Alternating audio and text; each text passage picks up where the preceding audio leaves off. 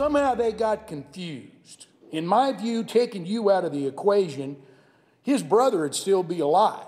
I don't understand how you're going up there at 1 minute you want a divorce and to get Mr. Humphrey mad enough to kill. I don't know. It doesn't matter if he killed.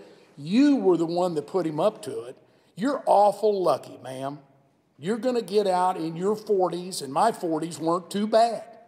I just hope you don't kill again. What a moment inside the courtroom. Lynlee Renick murdered her husband, Ben. Murdered him. I mean, she planned and plotted the whole thing. Tried once, wasn't successful. Tried again and got it done. She had people helping her. She was found guilty of murder and today sentenced to just 13 years for the murder plus 3. 13 plus 3 for murder. It's got me outraged. On social media, people are livid. Now imagine, just imagine, if that was your family member, your loved one, your brother who was murdered like that. And the person who did it, as the judge said, is going to get out. Now, it's not the judge's fault. The judge is following the recommendation of the jury. That's the way it works in Missouri. But think about that. I'm going to bring in our special guest joining us tonight from Wentzville, Missouri, is Ben Renick's brother, Sam. Sam, thanks so much for joining us tonight, and our thoughts with you and your family. I know this entire thing you've gone through years, has been absolute torture, and today was, you know, I don't think much better. I mean, there's some level of responsibility she's being held to, but not nearly what it should be in this case. Let me start here, though, Sam. When you were speaking today in court, at one moment I noticed that you stopped for just a moment, and I couldn't tell because we only had one camera in there, but it seemed like Lynlee Renick, your sister-in-law, was smirking. The woman who murdered your brother was smirking while you were speaking in court today?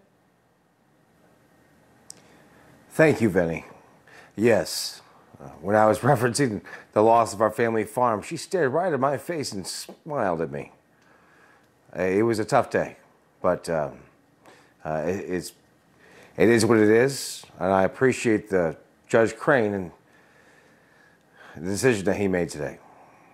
Yeah, I mean, I was surprised when all this went down with the verdict, and obviously the judge did what he could do today. How are you holding up? And give us an honest assessment. We're okay. Because this is what I want people to understand. What it's like to go through what you've gone through. Because people look at these cases sometimes and say, oh yeah, the defendant. No, there are victims, there are families. Explain to us honestly tonight how you are.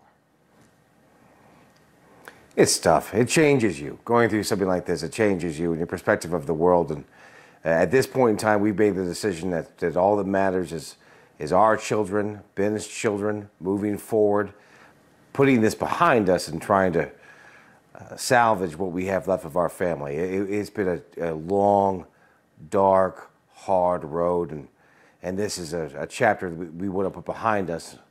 Unfortunately, she's only going to be in prison for the time that she was granted. However, now it's time for us to heal, and we're ready for that. That is great to hear. You mentioned the children, Ben's children, in court today. You said you haven't seen them in 5 years? That's right. Why is that? And is there anything you're going to be able to do to change that so those children understand who their dad was? We need to give them time to heal. We understand that this was a tough Christmas for everyone.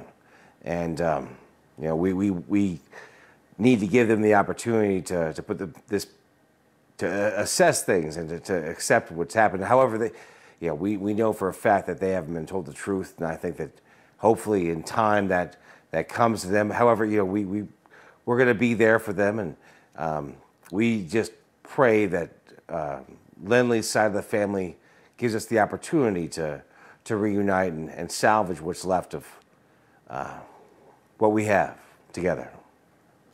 And that's where the children are. They're with her side of the family, the side of the family that she is from, the murderer. That's right. After the murder, it took 3 years to make an arrest. She isolated Lynlee, isolated herself completely during that time with the children, and kept them from everyone. Then even after she was arrested and put on an ankle monitor, it's been 5 years. It's been a long road, and I hope now that we all have the opportunity to heal, and this is the next step in that process. Absolutely. Was there anything, and I know there are limitations when it's time for a victim impact statement. Each court, each judge has different rules and limitations about what can and can't be addressed. Was there anything that you wanted to say today but weren't permitted to, or felt, okay, maybe I shouldn't say that inside the courtroom? No, I try to keep it as tasteful as possible. You know, we've been waiting for this for a long, long time. And while we're not happy with the verdict, obviously, we are very happy with Judge Crane and the decision that he made moving forward. It was clear that he understood what had happened. Unfortunately, I truly believe that the jury got it wrong in this case. It's unfortunate, wildly unfortunate, that something like this could go with a punishment as light as it did. However, you know, justice has been done. We're ready to move forward, and I pray that the kids are going to be okay after all of this, all of our kids. Because the other part of this is she was trying to put the blame on you. She was trying to say that you were somehow responsible for the murder of your brother.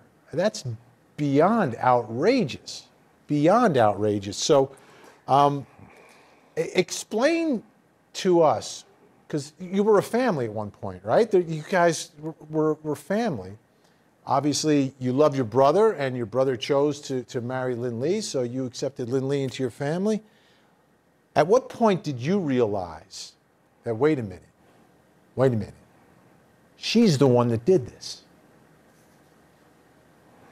We were close. We all lived on the same property together. We spent the weekends together with the kids, and it wasn't until after the murder, when she isolated herself, and then quickly after that, we found out that she'd entered into another relationship shortly after the murder and became pregnant with her third child. That's when we knew that she was involved in this. It took us so long to accept the fact, because she was living a life that we were completely unfamiliar with, another life, a person we didn't know at all. And it took a lot to accept that, she had a whole world that we were unfamiliar with. And she took so much from ourselves and those kids. Absolutely. Well, Sam, I know this is a difficult, long day for you, so we appreciate you coming on tonight. And again, our thoughts are with you, and I hope someday those cousins get to spend some time together, because that's such a special bond. And I know you'll do everything in your power to make that happen, but make it happen at the right time. So, Sam, we really appreciate it. Take care of yourself and your family. Thank you for the opportunity, Vinny. All right. What a tough day.